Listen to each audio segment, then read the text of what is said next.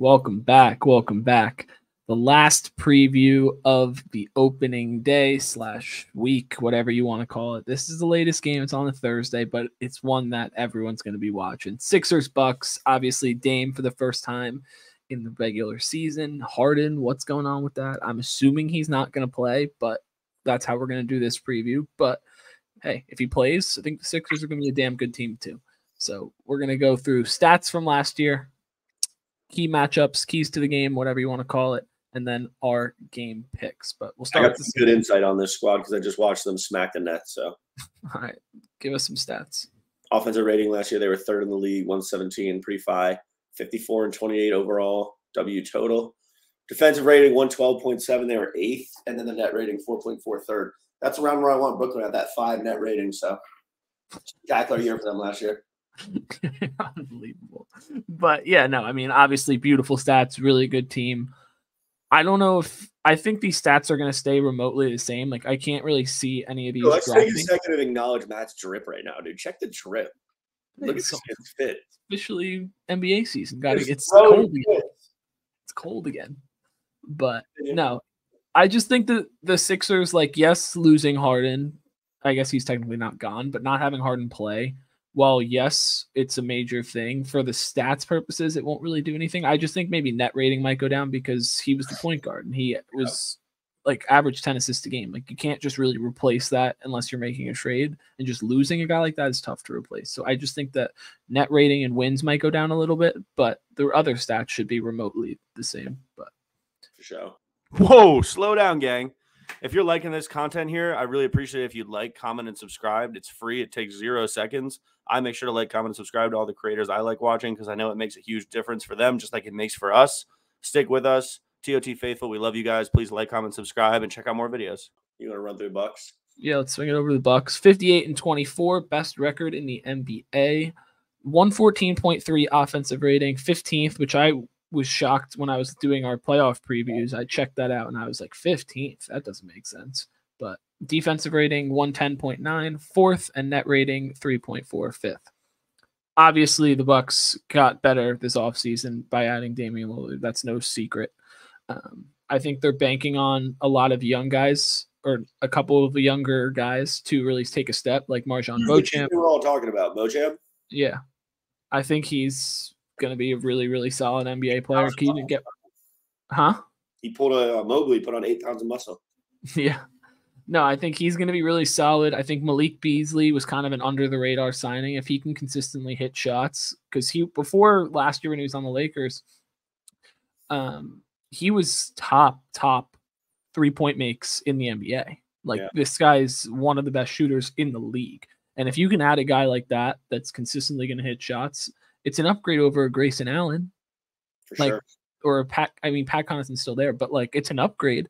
Yep. And I think that's the kind of stuff that the Bucks need to really utilize. And I think they're going to be a way more heavily 3-point shooting team than they were in the past, because they shot a lot of threes before. But now with Dame and Malik Beasley, we're going to see a lot of threes. Did you watch the preseason stuff? I watched a little bit. He was shooting bombs. He didn't shoot the ball well percentage-wise, per se, Dame. But, he's just missed a couple shots. Guys miss shots. I miss shots. But so they looked spectacular. Yeah, I think it's obviously going to be a feel-out process. It's tough to add a guy of that caliber and not really have anything to really work through. But yeah, I think the Bucks are going to be fine in the long run. I just don't know if they're going to start hot out of the gates like everyone thinks. I do like them in this game, but we'll save that till the end. Giannis looked great. Pains me to say it. Milwaukee Bucks, if you guys know, it's a battle between these two teams for who my least favorite team in the league is. But I have to say the truth. Giannis looked pretty good in those preseason games.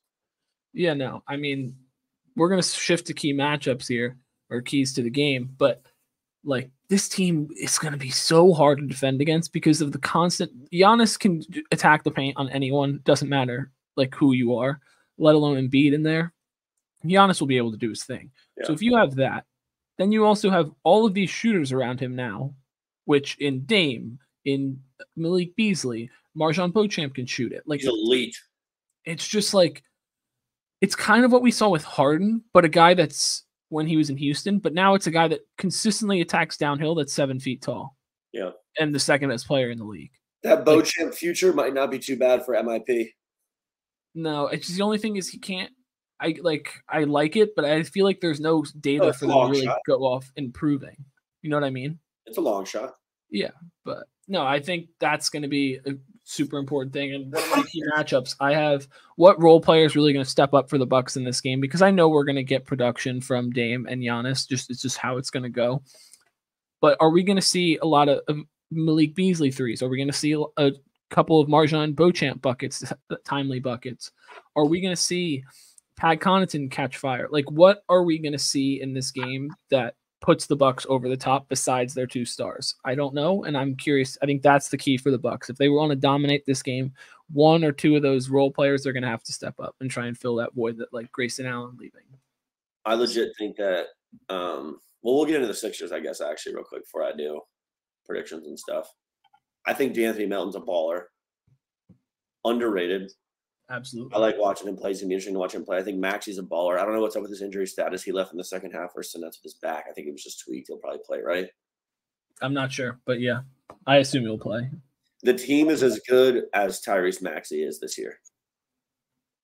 Yeah, Maxi's how it is. Just from watching that game, like you could just tell, like however well he plays is however well the team will score, like record-wise. Yeah, I mean, I think the depth battle in this game specifically is kind of even. Like, I don't know how much I'm going to get from the Bucks, which is why I said it's one of my keys. How much are we going to get? But I feel, honestly, it's kind of crazy to say, I feel more confident in the Sixers depth than I do the Bucks at the moment. Oh, I do. Which is like a wild thing to say, because as you mentioned, D'Anthony Melton, really, really good NBA player. So I just think guys like that are going to make an impact. And for the Sixers, I think one of their key for the game is, can Maxey and Embiid equal Dame and Giannis's production? Like, It's quite point blank period. Like, you need that to be relatively equal impact wise. Like, they might not each have 40, but like, can you go and answer back when Dame hits a deep three? Can you go get an and one if you're Embiid? Or can you go get another three if you're Maxey? Like, those are the kind of things that the Sixers need to keep this game tight. And then down the stretch, that's when you can go to your best player in Embiid and really make something happen. Also, can you defend? Yeah. Sure. That's going to be a huge problem for them. I mean, we don't have 10 million weapons, but you could tell on certain possessions their rotations are a little sloppy. Their one-on-one defense wasn't great. So I'm curious to see how Giannis takes advantage of that. And also Dame, low-key. I heard they were going to do reverse pick and rolls and have Dame pop. That's going to be interesting. Yeah, we talked about that when the Dame trade first happened when we did our second video. It's like just a couple of wrinkles that the Bucks could run now. Just to defend is going to be so tough because of how physically imposing Giannis is and just the range that Dame has. Like, he's not shy to shoot it from 35. They run those little slip screens with KD and Book, something like that. Yeah, like, it's just having the two best players on the court majority of nights, not in this game, but having the two best players on the court and having them run an action together it's the hardest thing to guard. A pick and roll action, no matter what way it is the hardest thing to guard if you have your two best players involved. Especially when there's back and forth on your head. Exactly. Like, the other defenders are going to be ball watching it to a certain extent. Like, you have to watch them. So it's like a weird parallel in between. But can Dame shoot 40% from three? Can Giannis get downhill? And can the Bucks defend? Those are pretty much the three questions. And then obviously role players stepping up. Yeah, and then more specifically on Embiid, my other thing is, can he still be super dominant versus a guy like Brook Lopez and Bobby Portis? Doesn't have a great track record of doing so. No, he's not. You could make an argument, obviously, it's Embiid, but like he struggles with those big bodies. Yeah, I just think that Brook was second in Defensive Player of the Year last year. Like, he's not a slouch. Giannis can step in and play some minutes on him if there's a switch or whatever. I don't love it, but you can do it if you need to. They can collapse.